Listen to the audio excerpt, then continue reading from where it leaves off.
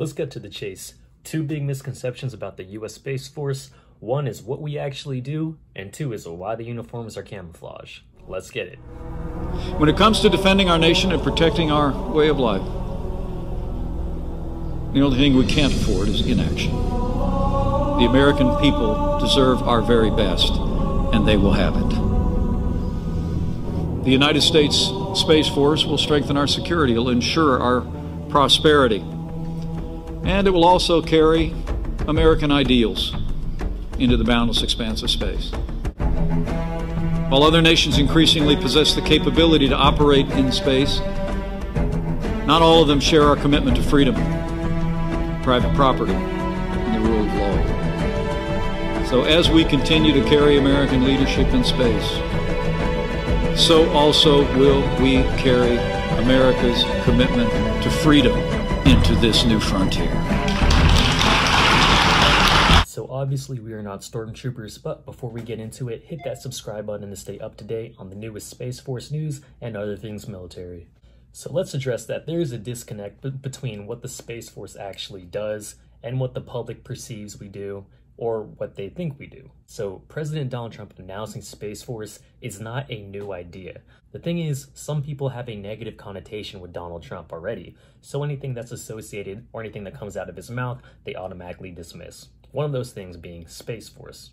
So before the establishment of Space Force, space operations were conducted under Air Force Space Command, a MAGCOM or Major Command of the Air Force. The mission of Air Force Space Command is pretty similar to what the mission of Space Force is. But before we get into that, I can tell you two things that the Space Force mission is not. That is, one, fighting aliens. Welcome to Earth. And two, colonizing the moon. Here's an idea of the responsibilities or the mission of Air Force Space Command and now US Space Force. Having space superiority. Now, what does that mean? Basically, we have things such as offensive and defensive space control. So you don't want our assets getting hacked or any of our satellites getting hacked.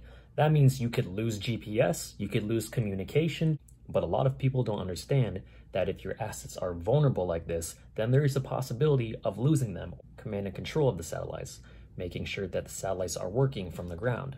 Space service support, such as spacelift, or what I did back at Cape Canaveral, ensuring that we can launch rockets up into space with their payloads.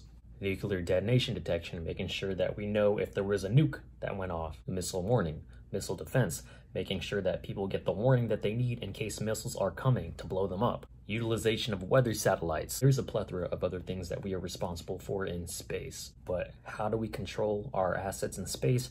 We control that from the ground. Which brings me to my next point. And I put out a video, and I put out other videos too about Space Force, but a lot of the comments that I get is, especially for my Space Force uniform video, is why are we wearing OCP or camouflage uniform if it's the Space Force? Because I can understand what you guys are saying.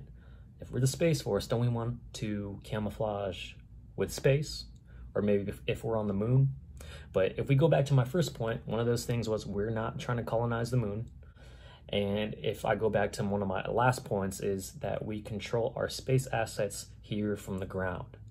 A lot of our jobs are done on an operations floor, on an Air Force base.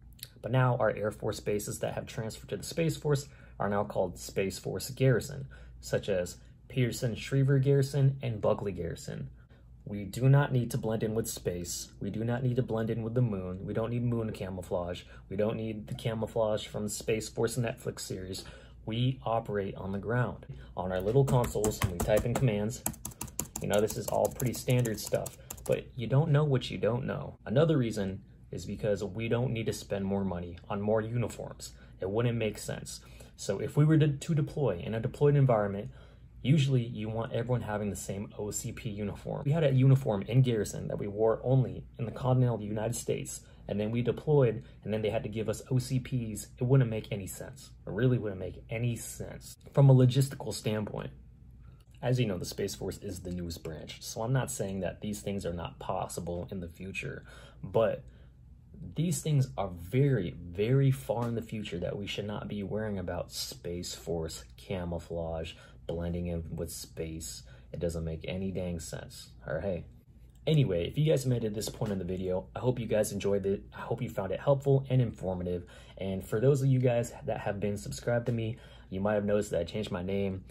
So ever since I was at the Nike Airman, I appreciate your guys' support. But, you know, I had to change it. We're going to Space Force. I'm going to transfer to Space Force in the next 2 weeks. And I came up with the name Space Jam Tactical. So that's going to be my new YouTube username. Don't have to worry about Nike, not in the Air Force, not an airman anymore. So, yeah. And as always, stay safe, keep grinding. Y'all take it easy.